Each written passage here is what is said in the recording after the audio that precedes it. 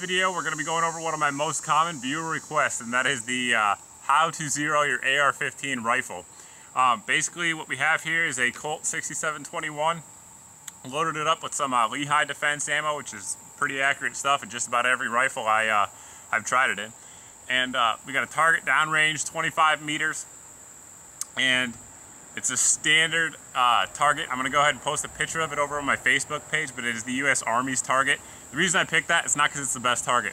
It's because everyone's going to be able to search and find one if they want to actually use the one I'm using. So that's not the one I normally use though. But anyway, it's 25. We got a little rest here, just a rifle bag, and we're going to get into how it works. The rifle has a Magpul rear sight and a standard A2 front sight.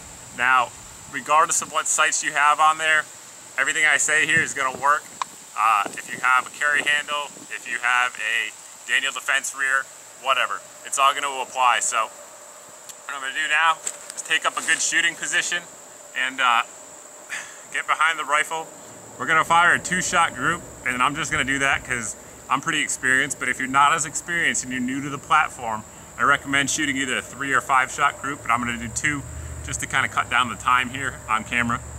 But one thing you want to make sure you're doing when you're using your rest is that your barrel is not actually hitting the rest. We have a free float handguard on here, and if you don't have one of those, just put your handguard on the rest. Do not put your barrel on it, because that will affect your point of impact. So just take up a good strong shooting position, and we're going to go ahead, put some rounds down range.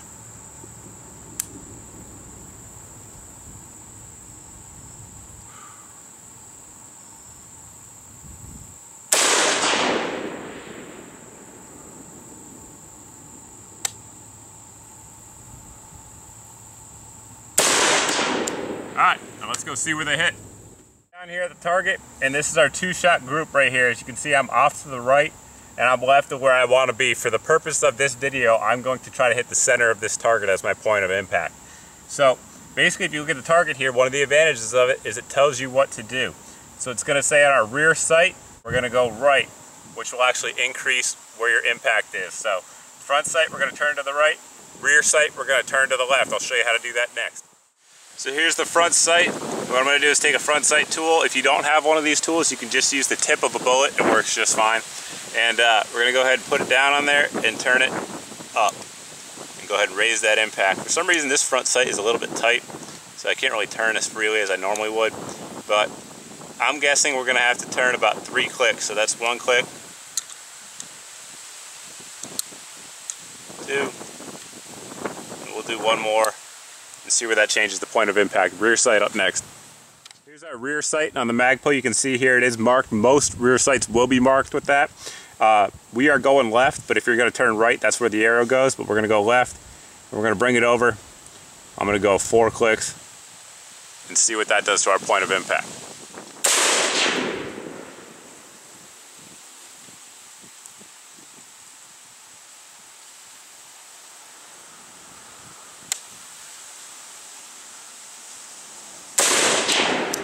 Go see.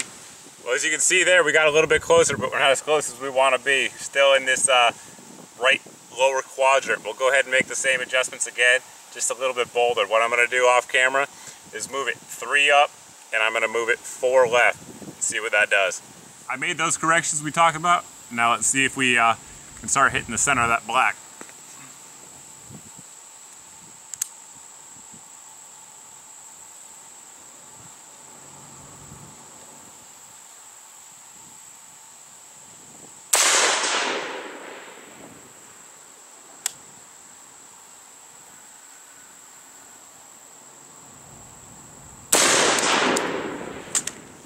It looks like that second group of adjustments we did made the difference. We got 1 shot right here in the black, and 1 shot dead in the center in the black. So I'm going to go ahead and call that rifle zeroed.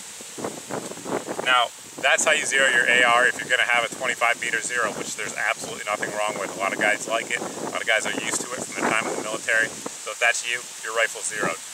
If you zero at 100 meters or 100 yards or 50 meters or 50 yards, just go ahead and move that target back, confirm your zero, because you're going to be a little bit off.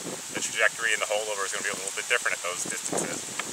Now, before everybody asks, I go ahead and zero my rifles at 50 meters. It's just, it's my personal preference. I think it's a good zero distance. For anything out to home defense distances all the way out to 250 meters, the holdover calculations are very minimal.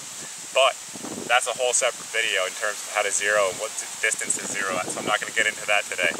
But if you guys have any questions about this video, any other how-to video I do, any review I do, feel free to post below in the comment sections. I do my best to answer those. If you guys don't have an account, you go ahead and post over at my Facebook account here. I'll put the link right here at the bottom of the screen. But as always, thanks for watching. I hope this helps some of you new guys out. And if you haven't subscribed, please go ahead and click the link right here at the bottom to subscribe to the channel. And hope to see you guys in the next video.